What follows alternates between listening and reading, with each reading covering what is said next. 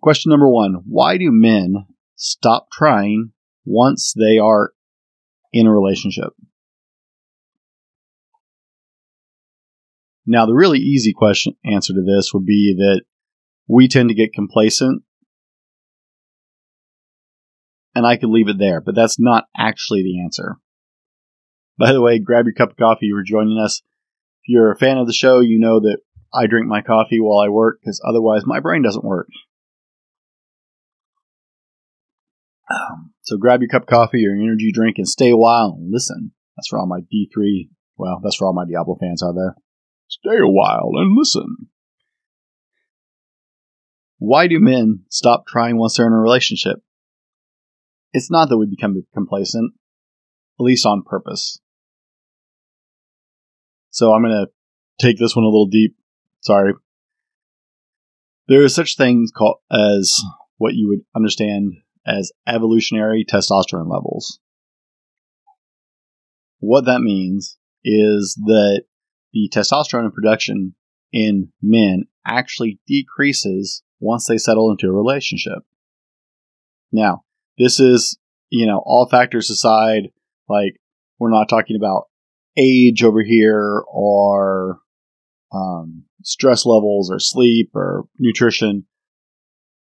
There are a lot of things that affect a man's testosterone levels. But one of them is actually being in a good, solid relationship. Now, women, please do not take this as offensive. That means that he really is deeply into you. He feels secure in your relationship and that y'all have something strong. His testosterone levels are actually going to go down a little. You probably don't want to hear that, but this has to do with evolutionary biology. Men's testosterone levels are higher when they are single. In fact, research has shown that post-divorce, men's testosterone levels will actually go up farther. I'm sorry if I'm getting hard T's. It's hard to balance this mic. I don't have good audio set up yet. Sorry. When men become single again or after post-divorce, a man's testosterone levels will rise back up because a man goes back into hunter mode. When men are single in any way, shape, or form, our testosterone levels boost. It's because we turn into hunters again. We go back on the prowl. From an evolution standpoint, and I'm not a big fan of evolution, but I won't get into a deep argument on that. Okay? I believe in creationism. You can do with that what you want. But things do evolve. I just don't think that's where life started. Everything does evolve. If you don't evolve, adapt, and grow, you die. That's just how it works. So, our bodies actually adapt to our circumstances. Now, if you go back in history, way back, caveman days, and even after, men's testosterone levels were actually higher. It's because men had to physically provide. They had to go out and farm. They had to go out and hunt. They had to go out and battle to protect what was theirs, whether it's from neighboring tribes or just roaming bandits, or whether they're actually at war. Men had to fight more. Our testosterone levels were higher.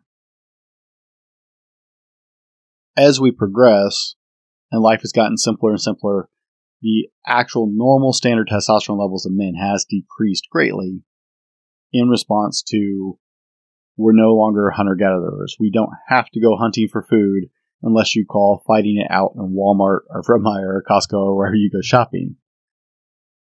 We don't have to go hunt for food. Some men hunt. I haven't been hunting in years. I do enjoy hunting. Other men don't, and that's fine too. My dad was never a hunter.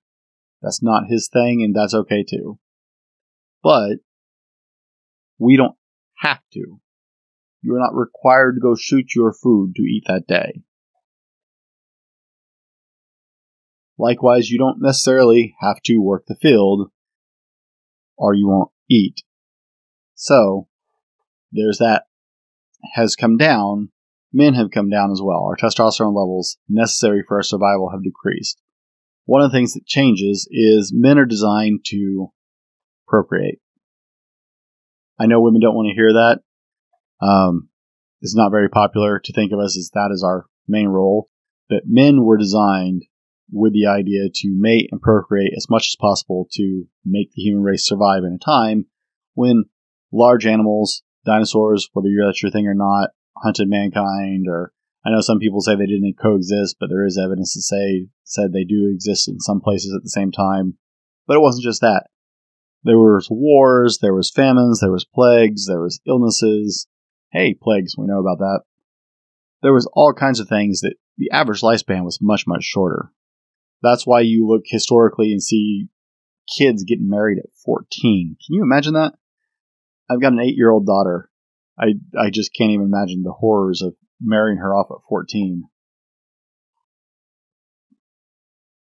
So, the world has changed and evolved. And as it has, we've gotten a little softer as a species. And our testosterone has gone down. Likewise, men get into a relationship, our testosterone goes down. We are no longer in the mode of hunt. We're no longer out trying to find a mate and procreate and recreate life. Evolutionary biology, I'm not a brain surgeon. We've all discussed this before, but that's just the facts. I did research these questions, and there is actually science behind it. So we do become complacent, and guys, we got to stop doing that. We can't be complacent in our relationship. Check out I think it was blog 5. Check out blog 5, Mars and Venus. I'll link that in the comments. I'll link that over here if you're on YouTube. If you are on the podcast, make sure you can go back and check that one out with someone you love. That one was a great his and hers video for our podcast episode, getting together with your spouse and being a better couple. Check that out. Guys, go back to that. If you're becoming complacent in your relationship, you're wrong. So fix that. Don't let our biology get the better of us. But ladies, it's not 100% intentional. What's happening, guys? My name is Brent, and I am the Fallible Man. This has been a clip from one of our podcasts. Hey, if you enjoyed the clip, go over to our YouTube channel and check out the full video podcast available exclusively on YouTube. And if you're more of an audio guy, hey, our podcast is on Apple Podcasts, Spotify, TuneIn, and I think pretty much everywhere else you want to listen. Thanks for hanging out with us, and I hope you enjoyed the clip.